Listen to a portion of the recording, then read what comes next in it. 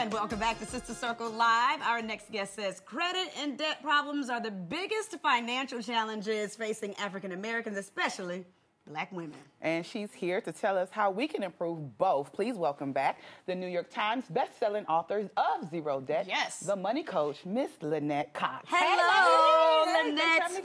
Yes, we're very happy. But it's very hard to talk about debt and credit and all of that. But you're going to make it fun for us today. What are we going to be doing differently? A lot of people feel challenged and overwhelmed by this, but let's not go there. Let's make it fun. We're going to play a little game with this. We're going to play a little game? We're going to play some games with credit. Okay, well, come on. All right. The 411 on credit and debt, okay? Now, I have given you guys both a paddle that has true or false. Okay. I'm going to ask you some questions, make some statements. All you have to do is indicate true or false. All right. Okay? All right, so question number one. Audience, play along with us, please. At home. All right, so question number one. One factor in your credit score is your income. True or false? True. False. False, really? See, this is a big myth. A lot of people, and frankly, a lot of Black people, think that factors like race, income, gender, marital status, geography, where you live, factors into your credit score. None of it matters, believe it or not. There's only 5 factors that do go into your credit score. Number one, your payment track record. Of course. How well do you pay your bills on time? Okay, that's 35% of your credit score. 35. Number 2, the amount of debt you're carrying. Specifically credit card debt, that's 30%. That's Number my 3, we got to talk about that debt, okay? Number 3 is the length of your credit history. That's 15% of your score. Number 4 is the type of credit that you're carrying. And number 5 is inquiries or new applications. You want to have a credit score of 700 or higher. You can check out a website called Credit. Every time we do these segments. If you don't know your credit score, check out creditsesame.com. Okay. They got a free app. They'll tell you your credit score free of charge and tips on how to improve it. How Okay? accurate is that site, though? 100% accurate. Got I it. use it all the time, monthly. Okay. Really? So, so even if you use that site, it doesn't. And if you say monthly, does it ding your credit? No, absolutely Okay. not. They give you credit scores. It's what's called a soft inquiry, not a hard pull. Got So it. they'll show you your credit score month after month. Okay, Perfect. good. Totally free. That's what I Okay, need. question number 2. Paying your rent on time can increase your credit score. True or false?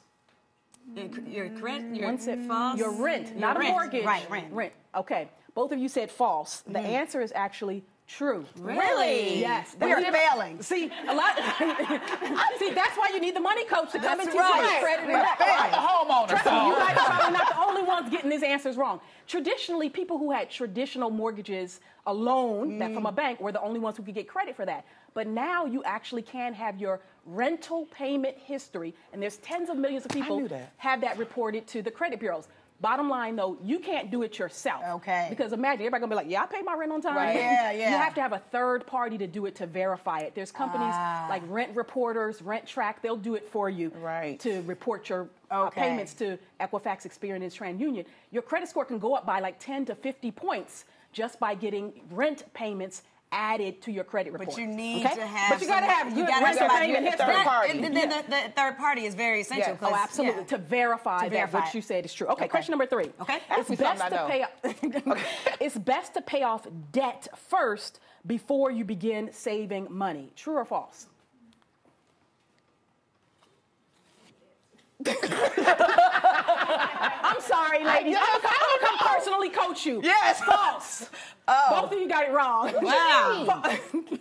Okay, here's the thing. You have to do both simultaneously. A lot of people think you have to pay off debt first, but if you only pay off debt and you have no savings, what's going to happen? Anytime you have a little emergency, the car breaks down, you know, the toilet leaks or whatever, you're going to have to whip out plastic, and then you'll go back into debt anyway. True. So you got to do both simultaneously, Right. okay? Or if your debt is that bad, you can't even have a credit card for emergencies or anything like that anymore.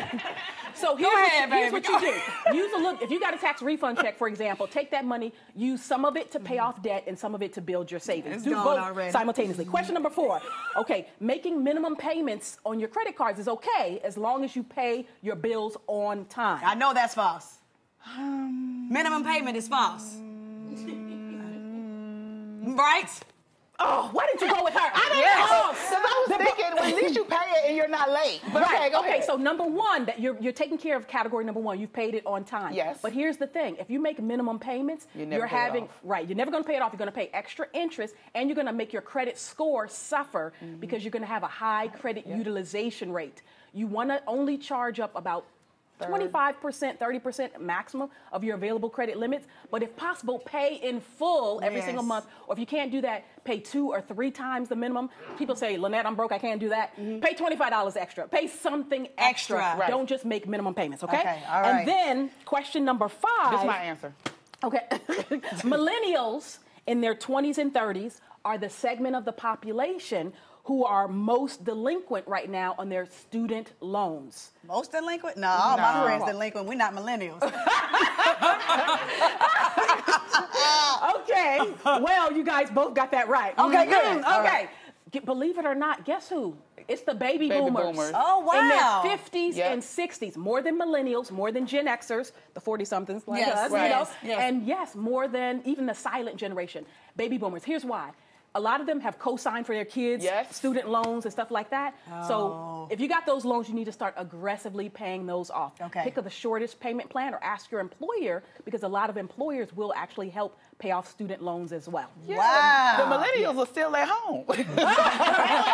They're making it happen. Right. They're trying to pay them off too, but they're not as delinquent as folks in their 50s and 60s. Okay. Yeah. My goodness. So, well, thank you kindly. You're so very welcome. Appreciate you, girl. I did horrible on the test. Well, but I feel like there's so many areas about credit and debt that none of us learns this in school. Right. You can have a master's degree, an MBA, and nobody teaches you this. Right. So this is why we need to talk about credit and debt issues. Yes, That my is why goodness. it's so important for financial education in school, starting even in junior high school and high school. Absolutely. And frankly, a lot for the African-American community, as you mentioned at the top, and I told your producers, there's so many of us who struggle with these issues, and it factors into a whole host of things. It does. It factors into your relationships, your ability to get a job, because a lot of employers now are pulling your credit reports. Why? Yeah. SHRM did a study. SHRM is the Society for Human Resources Management. They found that 58% of all employers nationwide do credit pulls to determine who to hire and who to promote. But so why, if you have why? Like it or not, I don't agree with it, but the thinking of employers is that if you're responsible, you honor your financial obligations, you're likely to be a better employee. You're turning your projects on time, come to work on time, etc. Well, I don't agree, but that's the thing. Me neither, because I'm an amazing employee. Yes. Thanks so much for these great tips, Lynnette. It was really, really fun, and I cannot wait to see you again. Please make sure you check out AskTheMoneyCoach.com for all of this amazing information. Absolutely. And up next, we hear from you and what the people say. Thank you, Lynnette.